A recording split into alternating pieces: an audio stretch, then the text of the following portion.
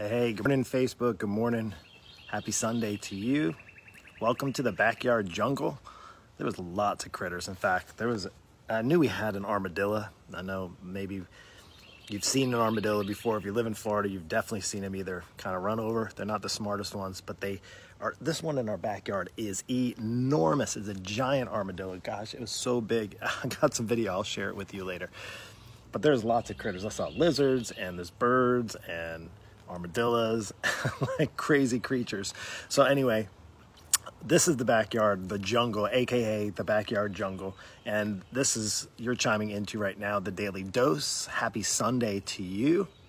I don't know if you caught the sunrise picture or video clip that I did earlier. It was a beautiful sunrise, and we have a few houses away from the beach. Very, very blessed to be as close as we are. But today I want to ask you, and we're flexible that we don't live on the beach, although it would be awesome if we did. But I want to share with you today about flexibility. And my question to you is, how flexible are you? And why I'm asking that question, on a side note, this being the Daily Dose, episode number 56 of the Daily Dose. And what I did was 56 days ago, I decided to start a show, a morning show, Facebook Live show, if you will, for encouragement, to help encourage people, because it was a time 56 days ago, maybe all in between, a lot of times where there's just not a lot of encouragement out there. So what I chose to do is to be a little flexible in how I offer what I offer, help to others. I have a coaching program.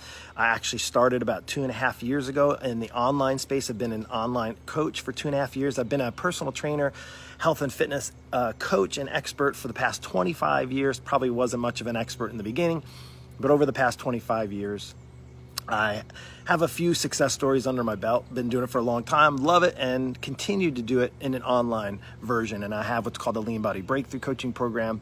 That on a side note. I'm also doing a 21-day challenge. So if you have an interest in that, those are all things we can talk about later. But for now, I want to ask this question, how flexible are you?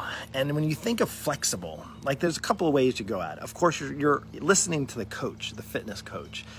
And one of the things I say is with flexibility, it's something that we tend to, unless we're really good at it, right?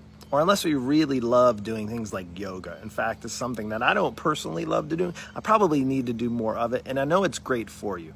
It has great value. Just as any exercise, if you're moving, it has some sort of value if you're doing it properly. And that's with any kind of, across the board, any kind of exercise. But my question is, how flexible are you? I wanted to talk about that today as we've kind of come into like this next new direction that we're going into, whether your city is opening up, whether you're going back to restaurants, going back to work, your kids maybe are now starting to get out and about, you're getting out and about, maybe you went from wearing a mask to not wearing a mask, whatever, it really doesn't really matter.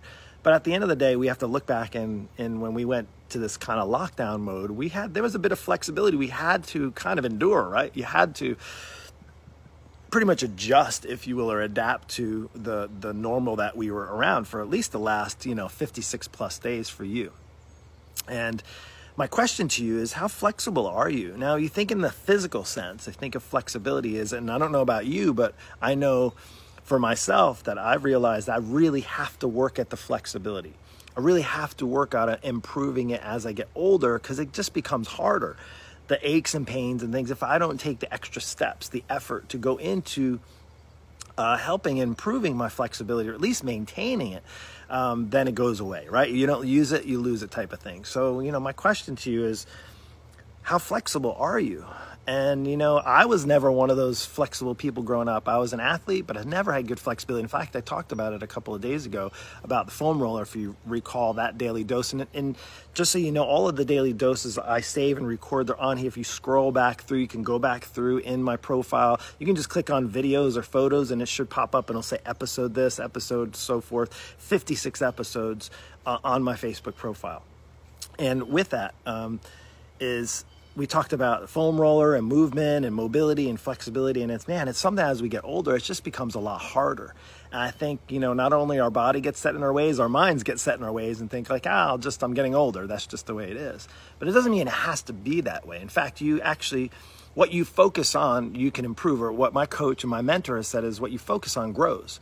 And if you don't focus on flexibility, and this being flexibility in the time during coronavirus, or just in your own physical flexibility, you're going to struggle in that department. Doesn't that kind of make sense to you? If it does, let me know. Give me a little high five. Say, yeah, that totally makes sense. You know, if you don't focus on your flexibility, it's hard to grow your flexibility. So one of the things that I think about, what does flexibility in the physical sense, stay with me here, what does physical flexibility in the physical sense mean? Like, you can move better, right? Like, I'm flexible. When somebody says they're flexible, it means like, oh, you know, like whether you can touch your toes or you can put your arm behind your back, is like, I'm limber, right? The old school terms, like, I'm limber, I'm able to move well, I have good flexibility, my joints can move well. And that's the truth, right? In just a general sense, flexibility means you can move. If you don't have good flexibility, you don't move well. Typically, you're tight, you have those aches and pains.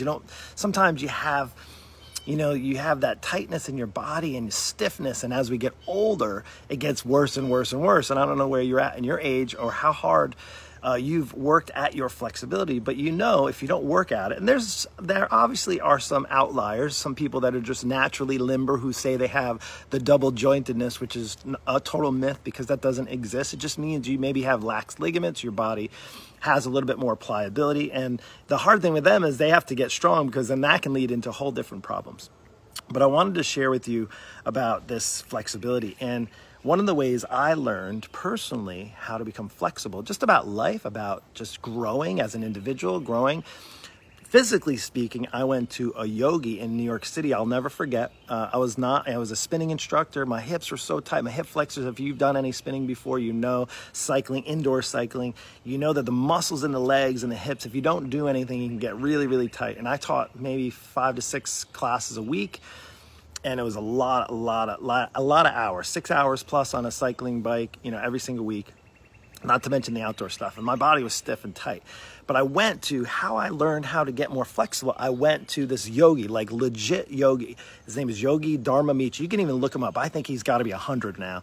And he's in New York City, and he was like a true yogi, like legit. Like, and he was probably 80, 70, 80 years old at the time. When I went to him, he was super flexible, super mobile, and he knew it. He was a mentor.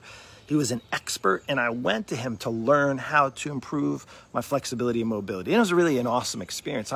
So I valued having a mentor, having an expert help me with my flexibility. Now, I don't know where you're at right now. I don't know how flexible you are.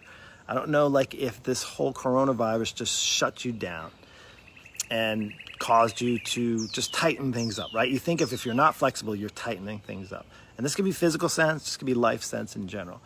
So one of the ways that you can get out of it is to ask for help, is to not try to do this on your own. If you're struggling, whether it's your work, whether it's your family, whether it's relationships, your spouse, all those types of things, is you can find someone to help you. An expert or a mentor, a coach, if you will, just as I do. When people come into my coaching program, they're seeking the advice of an expert who has 25 years of experience to help them, maybe with their flexibility, maybe with understanding how to eat properly, maybe with how to get the weight off. Mark, I've tried all those things. How is it going to be different with you? How's it going to be different? Well, if you haven't tried it yet, you're not going to know whether it is a good fit for you if you haven't tried it. And you might not be a good fit for me, and that's why we figure that out on a phone call beforehand. But I would say is I do help people in that lines. Back to kind of the story of the yogi, it makes me also think it's kind of like our faith. Think about this. And if you haven't watched any of these, and if this is your very first one, I don't hide behind any faith. In fact, the way I see it, as it wouldn't be much faith if you couldn't share it with others. That's kind of the point of faith. Aside from growing in your own personal relationship with God or Jesus, the relationship that connects you with God. And again, this is not me to necessarily preach my religion to you, if you will, is more or less to share with you is what you focus on grows. Isn't that the truth with our faith? Because here's the deal. It's the same thing as our flexibility. When I ask you how flexible you are, well, how flexible are you with your faith?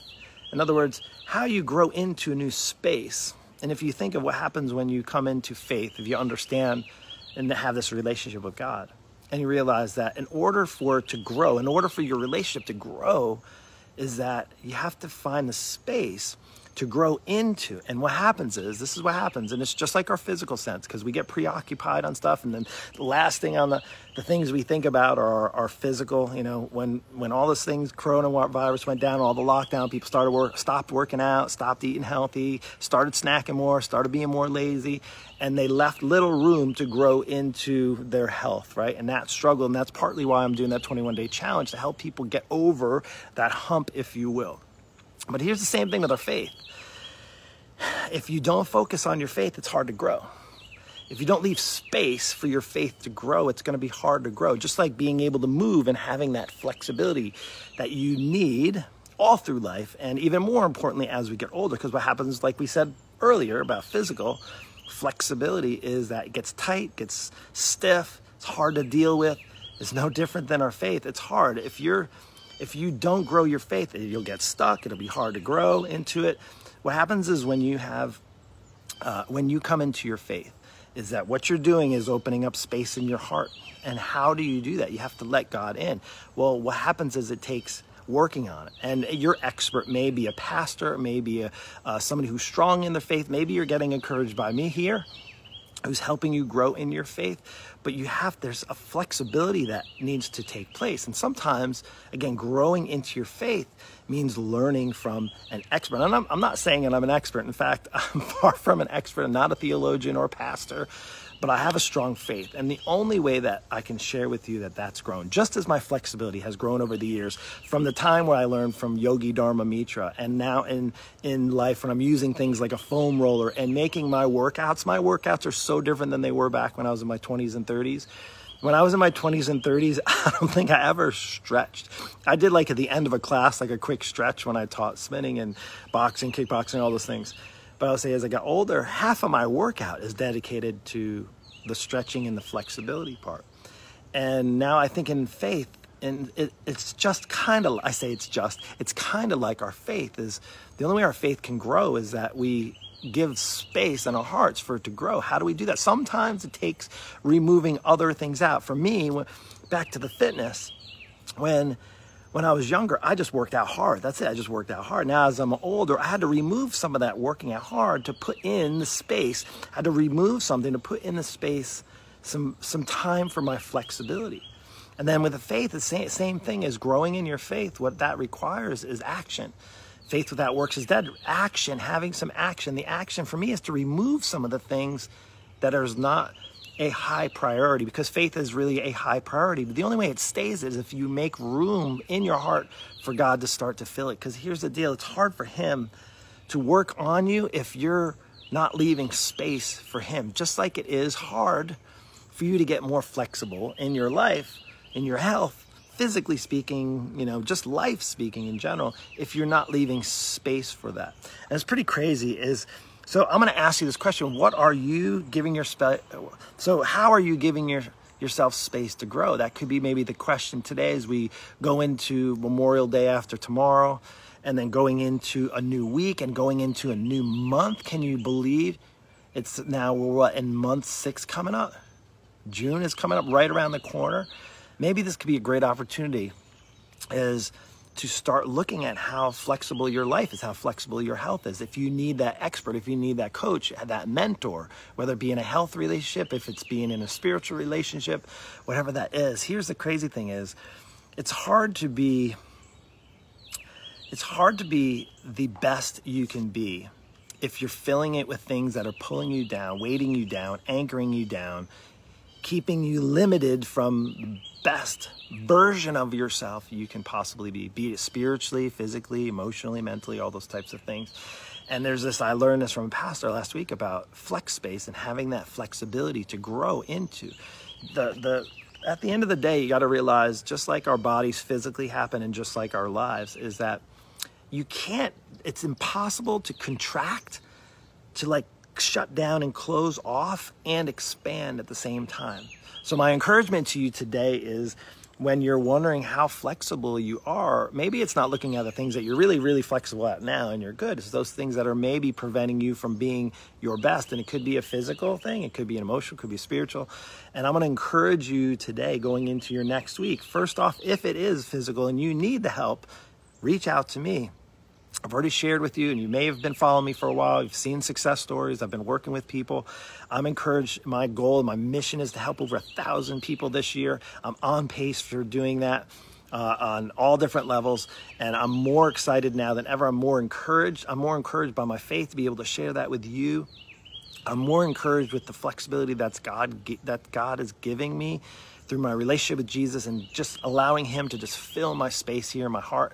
And I hope that is the same for you, as far as if you're not filling it, if you're not filling space for flexibility, if you're not filling space with your spiritual health, is that you are encouraged by this message to go forward today, to think about and be encouraged by the possibilities of being your best.